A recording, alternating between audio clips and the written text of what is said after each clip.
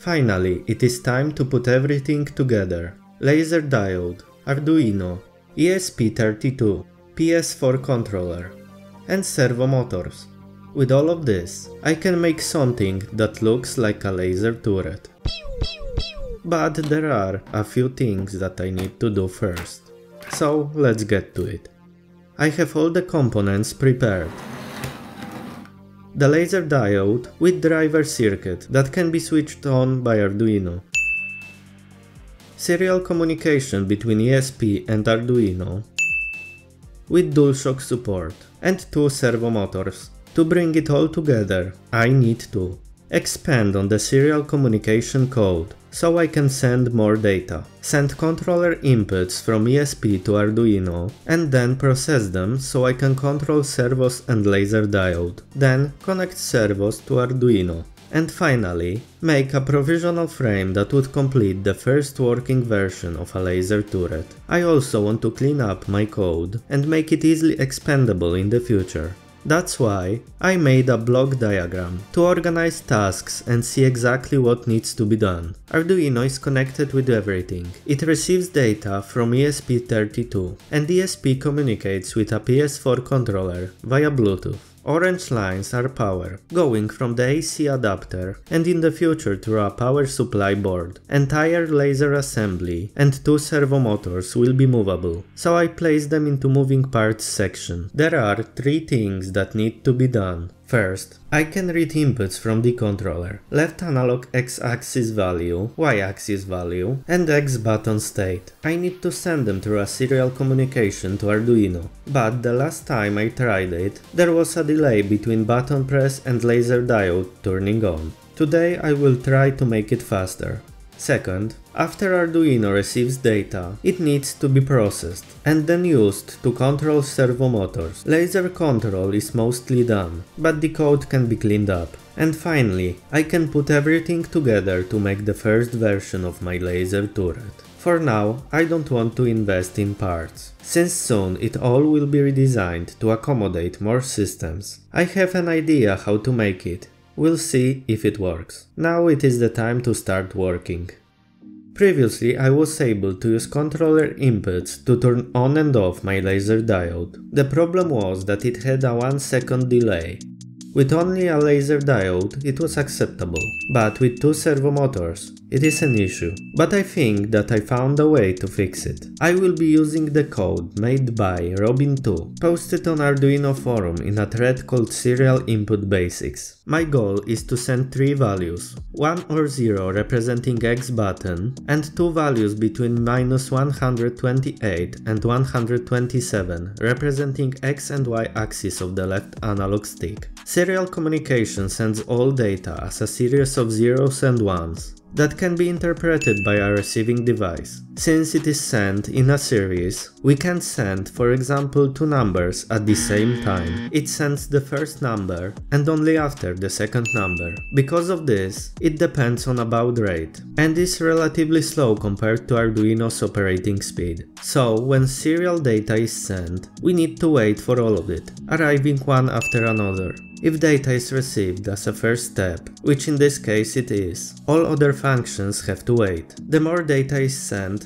the more time it takes to execute other functions. String of characters containing 3 numbers divided by commas is our data packet. I only need to send controller inputs when they can be used by Arduino. So when X button is not pressed or analog stick is not moving, I can assume that they represent 0. In this case, no data needs to be sent and received. But analog sticks have a slight drift, usually not going beyond -20 and 20. So this is the condition of sending data packet to Arduino. I used serial print functions, one after the other. You may notice that other than values and commas, it also sends 2 characters, start and end markers. And this is the second part of making it faster. We are done with ESP's side of communication. Now let's go to Arduino's side. It receives a data packet looking like this. Start marker, first value, comma, second value, comma, third value, end marker. And then it repeats. Using only serial read, it tries to receive data until memory or timer runs out. This causes significant delay to other functions and doesn't recognize when a send packet starts and ends. The code can be expanded, allowing for communication to end as soon as all important data is received. Now I'll be discussing parts of a code that I adapted from serial communication basics. I think that I know what all of it does, but take it with a grain of salt. I suggest reading this thread to get more information about this topic.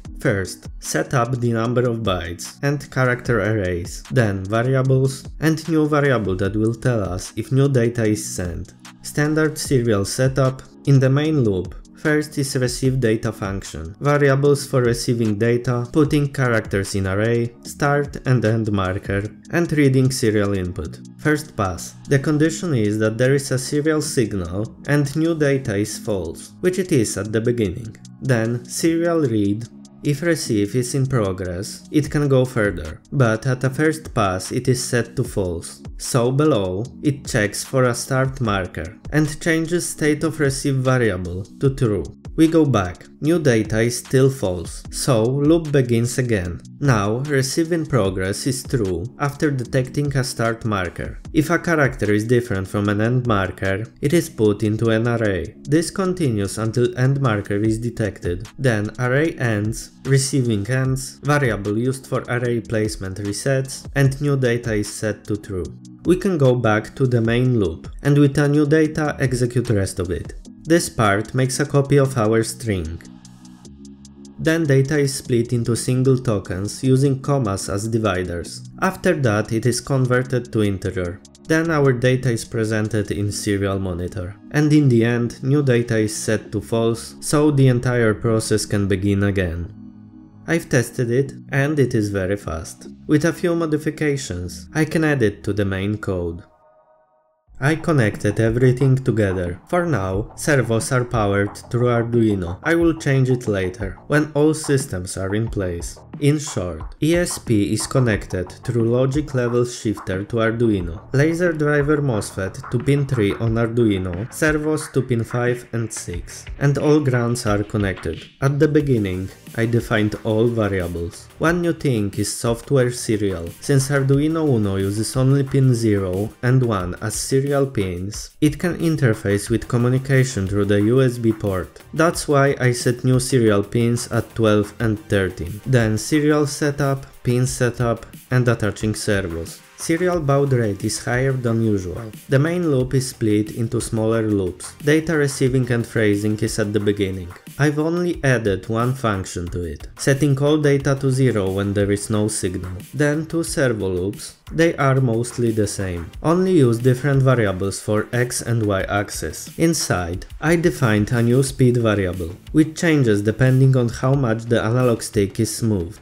Basically, two speed settings working in both directions. Then, position is calculated through adding speed variable to current position. And the last is push button part. Everything here is the same. It works. But as always, there are some new problems. Servomotors need faster baud rate, then they move a lot better. But on the other hand, push button sometimes works and sometimes not. At a low baud rate, the push button is faster and does what it should, but servomotors don't move.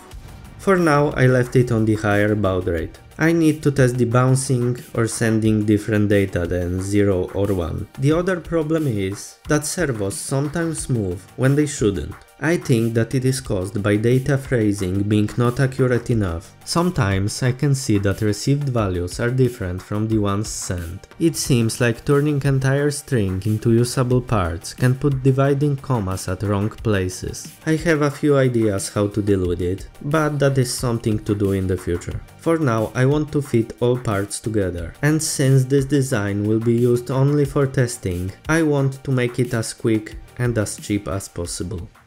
Arduino isn't only about coding and electronic components. After all, we have other parts in this project. As much as I would like to design and make a beautiful frame, it would be counterproductive at this stage. Before worrying about looks, we should focus on a more practical application. The plan is simple. Glue two servos together, so they can rotate in a different axis. Glue the laser board to one servo, make a stable frame from a piece of wood, and try to fix Arduino to it. I bought a 1 meter long wooden board and a few wood screws. You may ask how wide and thick it is. It doesn't matter, because I will eyeball all of it. I cut a small piece of this board, a bit longer than the width of a servo.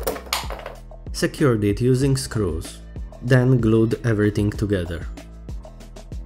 Then cut a one larger piece and two smaller pieces. Screw it all together and it is mostly done. Now I can secure all electronics on this side, connect cables, and officially, the first iteration of Arduino Laser Turret is done.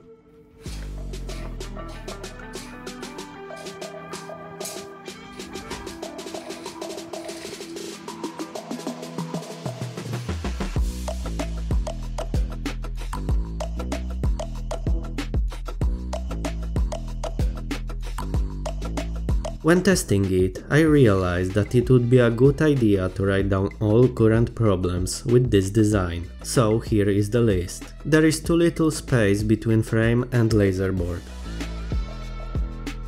Serial communication still needs some improvements. Power supply requires expansion. And cables between stationary and moving parts need better connectors. At this stage of a project, it is enough. We accomplished all major goals, found new problems, and finally made something resembling a turret. With this, phase 4 is completed, and we can get to phase 5, the last major piece of the project. Adding firepower. I don't feel comfortable making a high power laser, so two options are left. Air cannon shooting ping pong balls or something heavier. This means pneumatics, air pump, pressure tank, and a bunch of electronic valves. Or the second option is an automatic crossbow, cord which can be rearmed using linear actuators, auto-loading system, shooting foam darts or other projectiles. Both seem fun to make. Maybe one day I'll add a secondary weapon system. For now, one needs to be chosen, and that is where you can decide. There should be a poll on my channel's community page, where you can vote between those two options. I'm going to run it for 2 weeks from publication of this video. In case of indecisive results, I will choose something by myself. You can also leave a comment down below with your questions and ideas. As always, all parts and components are in the description as Amazon affiliate links. Subscribe and leave a like, and see you in the next one.